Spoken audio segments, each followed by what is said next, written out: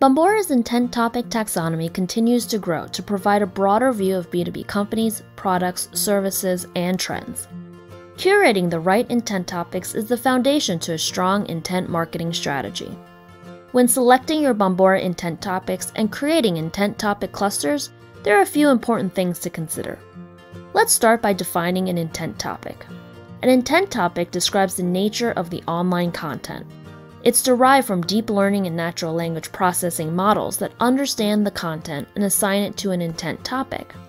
Bombora's taxonomy of intent topics are related to B2B products, services, pain points, and trends. An intent topic cluster is a set of like-minded topics. By grouping like-minded topics together, you can get a stronger understanding of intent for your target businesses. There are a few categories of intent topic clusters you may want to explore. Start by thinking about the different products that you sell. What are the problems those products solve? The key functions and messages you want to communicate with your prospect. Each product offering should have its own intent topic cluster. For example, at Bombora, we'd be interested in topics related to Bombora, company search intent data, or intent marketing. This intent topic cluster is core to your business and is relevant for all potential use cases. Then think about your competitors. This can include competitor or partner names, product or service names that you want to monitor that can provide you insight into your competitive set. This would be your second set of intent topic clusters. For Bombora, we might include some of our partners such as LinkedIn, Salesforce, HubSpot, and Marketo. This intent topic cluster is typically used for mid to bottom of the funnel use cases, such as sales enablement, event management, and lead generation. Then consider any specific industries, verticals, or use cases that you support. For example, at Bombora, we'd be interested in topics related to technology verticals and use cases such as account-based marketing, demand generation, or marketing automation.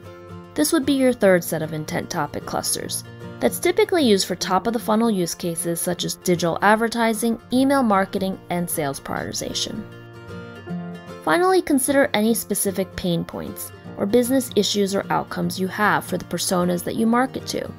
For example, at Bombora, we market primarily to other B2B marketers that focus on customer acquisition, effective selling, lead tracking, and might be concerned about customer churn or profitability. This would be your fourth set of intent topic clusters, and it's typically used for top to mid-funnel activity like digital advertising, marketing automation, and sales prioritization. A few other general best practices to consider when selecting your intent topics and curating your clusters. First, don't be too broad. Focus on topics that really signal interest for your products or services and tells you what message or nurture path makes the most sense for those prospects. Next, consider your use case. For top-of-funnel use cases, your clusters can be larger and a little bit broader, while you may want to be more prescriptive and selective with your mid to lower funnel use cases. And finally, each cluster should inform a content or messaging strategy that goes with it. If it doesn't, then you should really question whether or not you need that cluster. Thanks for watching. If you have more questions or would like to learn more about curating your intent topics, please reach out to your Bombora Customer Success Manager.